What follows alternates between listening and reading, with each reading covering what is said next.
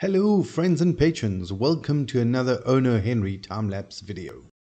If you don't know what this is all about, and I wouldn't blame you if you didn't, this is the byproduct of a passion project I'm working on over at Patreon. You see, many years ago, some 15, 20 years ago, in the early aughts, I used to draw these silly cartoons disguised as cartoons of monsters disguised as everyday objects trying to eat children. The monsters were both very good at camouflage, but also incredibly bad at their job. And I haven't decided if these are different monsters trying to eat different, almost identical children, or just one unfortunate child surrounded by the world's most incompetent monsters. But back then when I drew them, both the digital drawing technology and my own skills were pretty low. In the intervening years, the technology for digital drawing and the software have obviously moved forward in leaps and bounds. My own drawing skill, well, I'll leave that up for you to decide.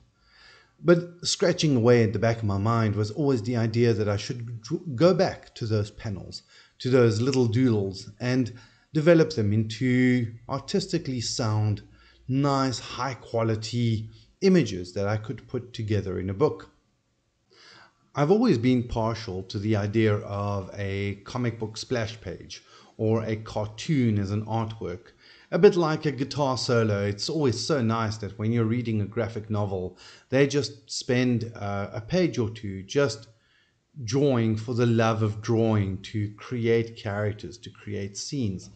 I'm sure you all remember the wonderful work of the incredibly talented and marvelously skilled Bill Watterson in these Calvin and Hobbes series, and the sheer joy we had at discovering those beautiful panels of the forest and hills.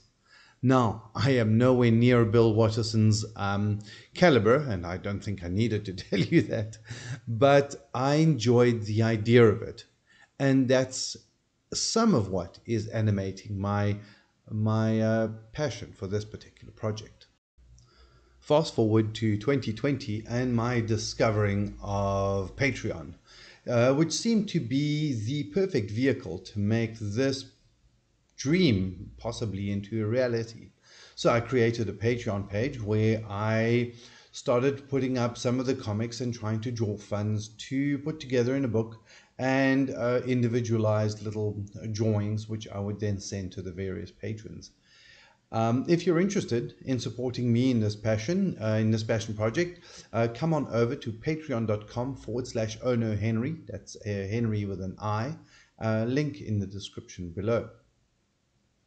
Anyway, a few months ago, one of the patrons mentioned how much he would love to see a time-lapse video. I was reluctant at first, but I tried it and I liked it. I love to see the drawing just emerge in front of me, which it's just so, there's something so enthralling and so hypnotic about it. And I decided to ruin it by rambling nonsensically over it for the entire duration of the time-lapse video. This is why we can't have nice things.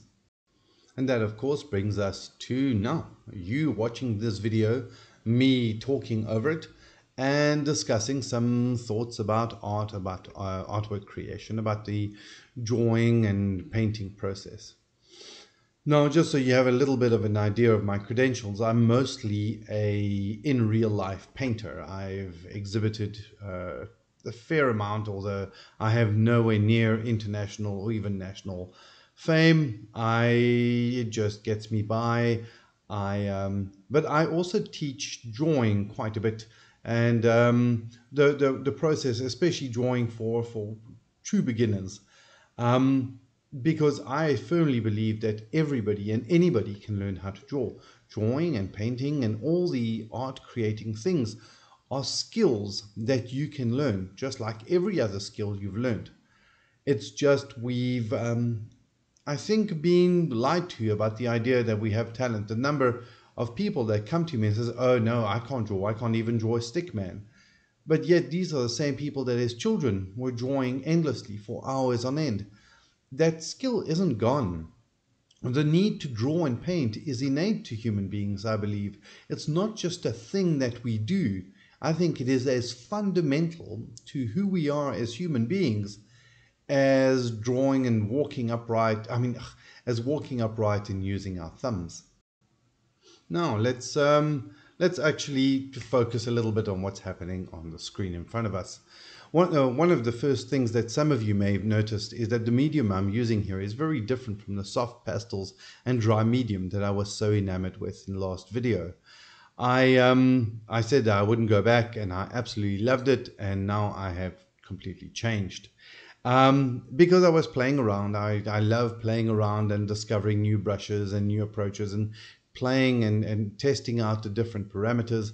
And I fell in love with the soft vine pencils overlaid with oils, because both of them, like charcoal and oil in real life, they tend to pick up the underlying colors. And so you get this sort of muddy, these kind of muddy and varied colors that offer quite a bit of richness, texture, and patina to the shapes. I love nuanced color palette and a sort of dirty color. To me, in the real world, there are very few areas of, pure color. They do exist, but they tend to be the exception, not the rule. I would never have arrived at this discovery, though, if I hadn't been playing around, exploring, and discovering. If I have one bit of advice in this video, especially to those of you who are just learning to draw or paint, or haven't even tried or picked up a pencil in years, it's to never underestimate the power of play. Play with your medium, mess around, try different things. Even those of you who are drawing digitally, play with the parameters of your brushes. Explore and see what they can do. Those parameters and all those windows and that programming that went into it are there for a reason. In real life, you would be surprised how many ways there are to apply paint to a canvas. In my day job, I actually run an art store. And one of the things that I see so often is people go and buy big expensive canvases, they go and buy expensive paints, and they fall into what I call the big expensive canvas syndrome. They haven't become acquainted to their paintbrushes, to their oils, to the canvas. They don't know what their medium can do.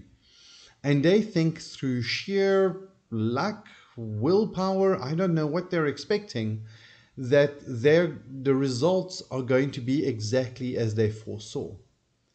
And of course, as anybody who's painted will tell you, the artwork always has a mind of its own. And it will impose certain restrictions, certain ways of painting, certain ways of seeing, which are unexpected. And until you become familiar with it, until you have that real relationship with your medium, it's going to frustrate you 9 times out of 10. And these people then end up being frustrated because obviously their artwork is not coming out like they imagined it. Do you know how little time it would have taken for them to come right? To have spent 10-15 minutes at the beginning of each painting and drawing session just warming up. Just warming up on a little side canvas of just, hey, what happens with this red? What happens if I just, apply it with a comb or a sponge? How long does it take to dry? How well does this brush work? All of those things. And the same is true for digital work. And incidentally, I wholeheartedly recommend that everybody who's a real life artist to try digital work, and for all digital artists to try real life work. There is such overlap. There are such different ways of approaching artworks, but they both teach their own particular lessons, and it is so worthwhile to do a bit of both. So anyway, mess around, spend some time warming up. You know that the first 10 minutes of your art making process is going to be a mess anyway. So why do it on the big important canvas? When you show up at work, You don't necessarily dive straight into work. You're going to have your cup of coffee. You warm yourself up mentally. You're going to look through your emails, maybe have just one or two meetings to plan out your day. Do the same with your artwork. Why on earth would you just throw yourself in and think, okay, without any warm-ups, any preparation, any forethought, I'm going to produce a perfect artwork now? Warming up not only is great for your mental and physical preparation and acquainting you to your medium, but it is a way to force yourself to discover new techniques and new tools and new approaches to your repertoire. You never know when you're going to need them. Your art making skill is a bit like a house toolbox. At first, all you need is a hammer and some nails for some straightforward DIY projects. But a bit later, you need some screws, and therefore you need to get a screwdriver, and then not just the flathead, but you're also going to need the Phillips, and then some glue and some clamps, and then a ratchet here, or a ruler there, and then maybe you'll get a drill and some spanners. And after a while, you're going to have a complete toolbox and maybe even a workshop, and there are very few jobs that you can't handle. Settling on a single technique and a single tool is a bit like trying to fix every problem with just a hammer and nails. Sure, it can cover a lot of ground, but it's going to do some jobs very, very badly, and it never does other jobs quite as well as other specialized tools.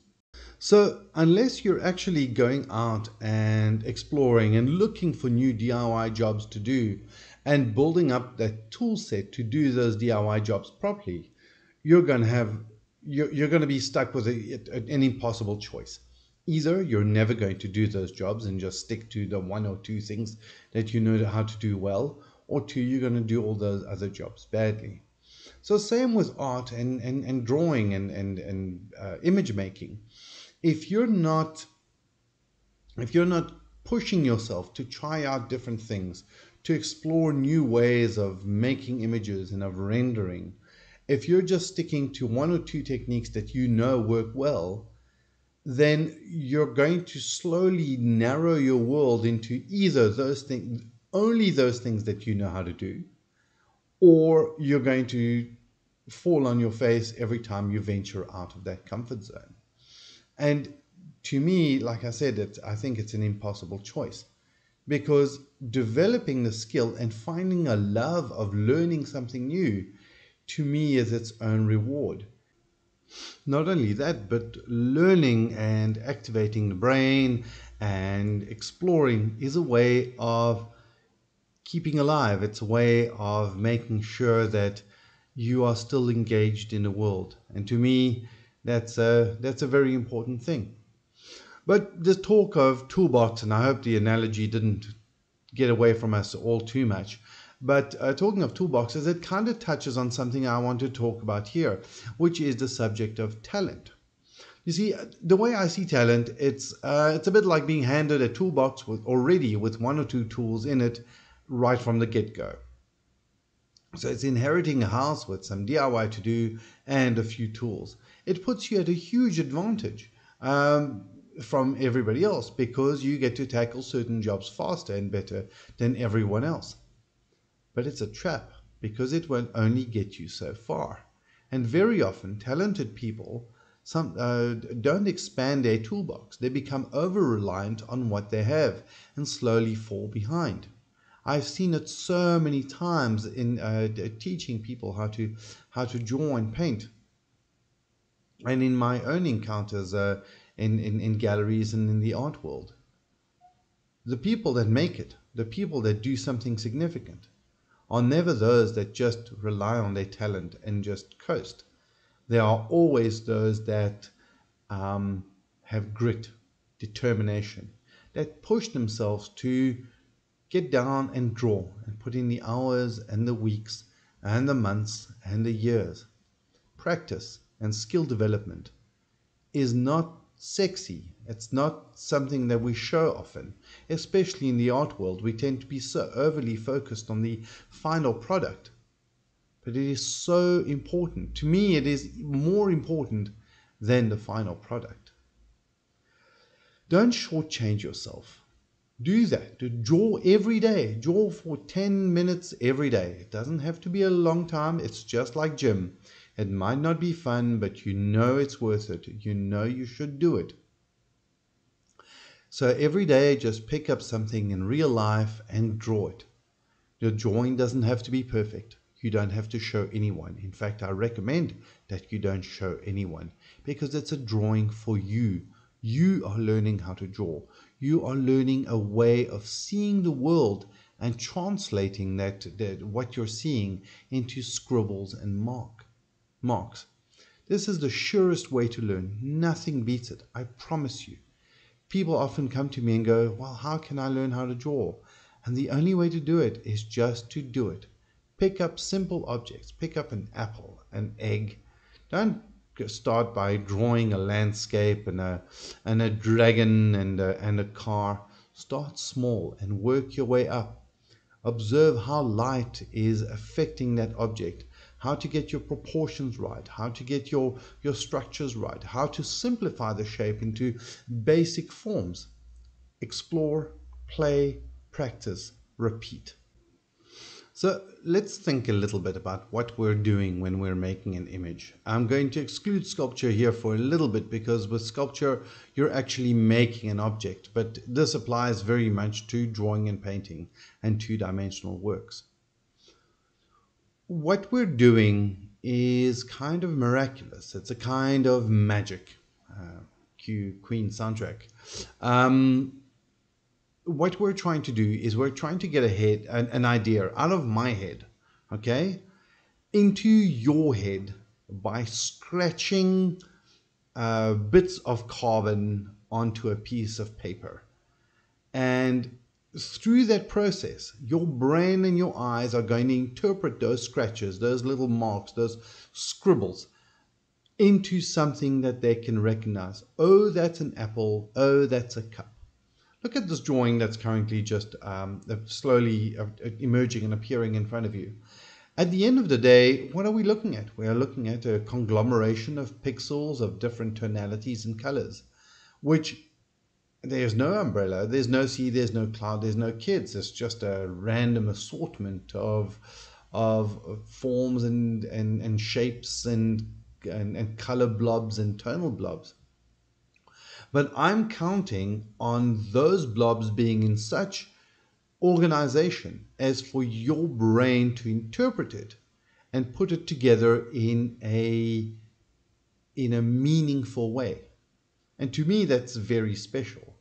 And so that's one of the reasons why I think exploring your medium and your approach and constantly playing with new tools is so important, because you never know when you're going to discover a new and better way of getting an idea across to your viewer. It also underpins the importance of composition. I cannot stress this enough. So many people and so many of the kids that I teach just draw the object in front of them without any consideration to composition. To me, composition is key because it's the only way that you as the artist get to control and guide and help the viewer across your picture. You're deciding what is important to them when they look at it and in what order they see everything. It's a way of making sure that you can curate the visual experience. I can tell you that you can get further with a badly drawn but well composed image than a well-drawn and badly composed image. So all this to say that you need two pillars. You need a pillar of play and exploration and a willingness to go into uncharted territory and the development of hard skills that allow you. So it's always structured play. It's not just messing around for the sake of messing around, but it's messing around with a very clear goal in mind of getting better and better acquainted with your medium. You know, there is a local artist, a fantastic man with more skill and art knowledge than I could ever hope to attain. And he once said to me, and I'm paraphrasing here, that art is like going to the toilet. If it's too loose, it becomes diarrhea. If it's too tight, it's constipation. art sits perfectly well in that in that midpoint. Um, he has many incredibly witty little sayings. I remember we were looking at an exhibition one afternoon, and he looked at me and he said, "That painting, looking at that painting is like having a wasp living my ear." I will never forget that. Anyway, I'm getting off the topic. All this to say, try and stay in a playful and exploratory mindset for as long as possible. Not just when you're practicing and sketching and working up your skills, but in the development of your artworks too. This gives the opportunity for happy accidents to happen and allows for the natural process of art making to lead you rather than you hammering and prescribing a particular end result. All right, so let's talk a little bit about what we're actually seeing in front of us here. So in the time lapse so far, you can see the process that I've been following for this image at least. I sketched out the main elements. I kept them in three separate layers, basically the background, the umbrella, and the kid. Keeping an eye towards the overall composition and arrangement of the elements. I think you saw right in the beginning, I was using the layout grid to make sure that the image was relatively well composed. I shifted some stuff around, but the main elements were there. I then blocked in the major shapes in a local-ish color and overlaid those colors with a dry medium. I think it was a Conte or a dry pastel, picking up and giving a little bit of variety and life to the shapes, so that they just weren't these flat colors and just had a little bit more nuance and variety. I then, once I was happy with that more or less, I then overlaid two layers of shadows using the multiply layers. The first one to develop the shapes into forms and to separate my light and dark families, as Marco Bucci calls them. Incidentally, if you don't know the YouTuber and artist Marco Bucci, I wholeheartedly recommend him. His videos on drawing and painting are superb. Anyway, with the multiply layers, I basically created ambient shadows and then direct cast shadows. I then obviously gave all the shadows a little bit of variety so that they too have a bit of life and different colors. And then did the same with the light. I think I used soft light and hard light layers in this one, not the overlay layers like I normally use, to create both ambient light and then direct light. I haven't yet, but I soon will flatten the whole thing into a single layer, which I will then start tightening. I spend a lot of time in this particular drawing, as in most drawings, actually just tightening up my edges, making sure that they read well, crisply, and make sense within the overall composition and the drawing. Of all the things that I do in a painting, tightening up the edges actually is probably one of the most tedious and the thing that I unfortunately have to do the most often. But not everywhere. There are edges that I enjoy being loose and bold. So you can see these shapes, for example, the variant colored shapes on top of the umbrella. I leave them as is because I think they read quite well. So that's all great. Like the shadow on the inside of the umbrella, it's not perfect. It doesn't need to be made any crisper. I then, once I've done all of that, I'm going to, you'll see a little bit later, I will start adding some reflected shadows and some reflected color. I will then enhance the outlines a little bit because, of course, it is a children's cartoon. It is a children's book, in theory anyway. So it is, I enjoy that more cartoony feel with the strong outlines that make for quite readable shapes. Incidentally, what you see me struggling with there right now is one of the reasons why I hate working with too many layers, because I can never remember which layer I'm currently working on. I'm old and I trained on painting on just one canvas. I absolutely love layers, but I invariably end up painting on on the wrong ones. It's just a thing that happens.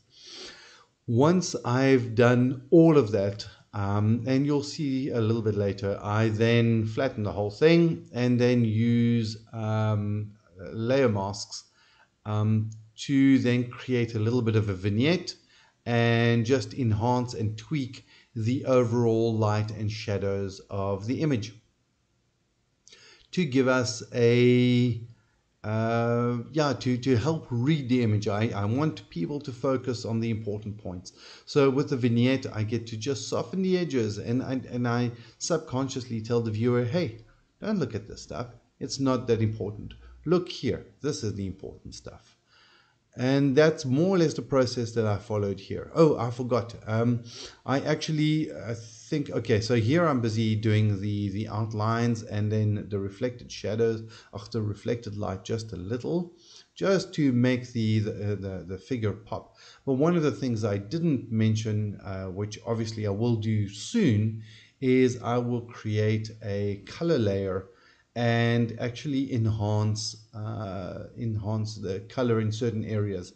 Like I mentioned in the last video, I love adding red color around the monster's eyes, and I will add a little bit of red to the knees and elbows and face of the kid, just to give it a little bit of life and pop. Even at this late stage of the drawing, I'm resisting the idea of tightening up too much. You can see I'm still exploring and playing around. Often you'll see the facial expression changes quite a lot, the shape of the face and mouth. I'm trying to find the best read without prescribing a necessary outcome. Now, of course, there are plenty of artists who are able to do that. I just the artists that I most relate to, and myself, of course, that just have a what is called a reflexive approach. So we reflect on what is being produced and react to what is on the canvas. This, as I mentioned earlier on this video, allows us then to keep quite a fresh approach and a fresh look to the image. Another important element towards keeping your image fresh and vibrant and to keep your composition strong is to work from general to specific. In our minds, we have this idea that details are the important things, but they are not. They are the cherry on top of the cake. Before you get to make your cake and make it look good by adding all the whipped cream designs and the little sprinkles and cherries, there is unfortunately a lot of baking, a lot of mixing that needs to go into it. And that base needs to be the focus. At the end of the day, if your overall decoration is a failure, but the cake is still delicious, it's still a better cake than if you have perfect decoration on a cake that tastes terrible. At this point, to help me out, just so you can see what I'm doing, is I've added a colorized layer which I've then flood filled with black. That gives me a black and white version of the image, which I then use a color picker specifically to pick from the color layer, the original image. This allows me to almost paint blind and paint by tone. So I'm specifically removing color as an element from my palette, and it allows me to focus much more on how we're reading the forms and how we're reading the objects without getting sidetracked by color and by hues and variances. I find this technique very helpful to make sure that I get a clean read in my image. Back to drawing from general to specific, it's it's not just useful in the overall picture, it's useful on how you approach anything. If you had to draw a face, for example, it doesn't help you to start drawing the pores on a person's cheek. You first want to start with an oval. Everybody knows how to draw an oval. Then you would draw a middle line, a symmetrical line for where the ridge of the forehead and the nose would go, and you know how to draw a line. And you would then break it up into smaller parts, squares and circles and ovals, because we all know how to do that. And you work your way towards a final product, towards a final image. If you get stuck into these tiny little details up front, you're going to ensure that that their relationship is going to be uneven and difficult to follow. There are people who are able to draw from very specific details, but generally they are working from either pre-prepared images, or they have such a good mastery of proportions and tones, and that's a fluke. It's not something that's very easy to train. If you are a beginner artist, if you are trying to find your way through the medium of art, into the world of art, do yourself a favor, draw from general to specific. If you want to draw a landscape, let's start with something very simple, a vase of flowers. Don't start getting stuck in all the petals. Just get the basic proportions of that. I always tell people, imagine that you're getting a box, a goodie delivered at your door. You're getting that object delivered to you. What box would it come in? What is its height versus its width? Its basic proportions. Once you have that basic box, then it becomes much easier to start subdividing it. Okay, what doesn't belong to the vase? What doesn't belong to the flowers? And start narrowing and eating into that shape. And you'll see that over time, those forms are going to become much more organic, much more realistic. But because you're developing the image from general to specific, because you're developing your shapes and your form from general to specific, you're going to get a much better sense of proportions, and your drawing is going to read much more realistically. Side by side with the general to specific is an approach that I don't know how else to call it, but increasingly outward facing. So imagine that, let's take writing, for example. Writing begins with, you can make a shopping note for yourself. So you're making a little shopping list of what you're going to get at the supermarket. And you don't need to write out all the words. You don't need to write out all the quantities. You need to write out as few details as you need to. You can just write M for, I don't know, whatever it starts with. M for melon and B for bags, because that's all you're getting at the supermarket. Those notes are for yourself. Now compare that to a novel, which is completely outward facing. Once it's published, the writer has very little to do with it. It is completely at the, that's the whole idea of the author is dead. It's completely outward facing. It becomes its own thing. Similarly, with an artwork, the very first few marks, the beginnings of your drawing, are internal, are inward facing. They are for you alone. You are the one constructing the composition, constructing the forms, constructing the flow and rhythms and the interaction between the objects and the elements in the image. They are all for you. Nobody else needs to see that. And as the image progresses in its development, the lines and the marks and the forms become increasingly outward facing. They become less how you are reading it and less notes for finding your way through the image, and much more about how a person is going to read that. And I find that if you keep that in mind, it helps you a lot so you don't care in your first few marks, because it's just for you. And you only slowly start thinking about the viewer towards the end of the painting. And again, it helps you keep that idea very fresh. It helps you keep the image very fresh. So if we look at writing, for example, there's an old adage when it comes to writing that says writing is 10%, editing is 90%. It is very much the same with drawing, which is drawing is easy. Drawing is 10-15% of your drawing. Editing your drawing is the long and lengthy process. And if you keep that in mind and keep your marks in a state of constant revision, a bit like the scientific approach, you want to always be cautious and conditional with your mark making and your decisions. It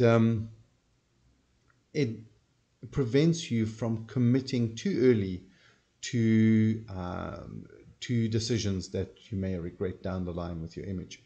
So now we're down to the last few strokes of the painting, of the drawing. I am now at this point, as you can see, I am using my layer masks to create a little bit of a vignette to push and pull the tones. I'm also doing a final little check of forms and shapes. You may have noticed that I try and zoom in as little as possible. You want the overall readability of the image to stay with you. So here I've just created a little bit of a vignette just to shade just the corners, just to draw attention to the umbrella and the kid. And here is the final version. As you can see, I have fixed up the dangling teeth, and I've just fixed up a few other little images, little artifacts and elements. Those of you who've managed to make it all the way to the end, which I don't think would be anyone except the absolutely most masochistic of you, thank you very much. And to everybody else, I cannot thank you enough for your support. And please come and join us over at patreon.com/Henri. That's Henri with an I. See you next time.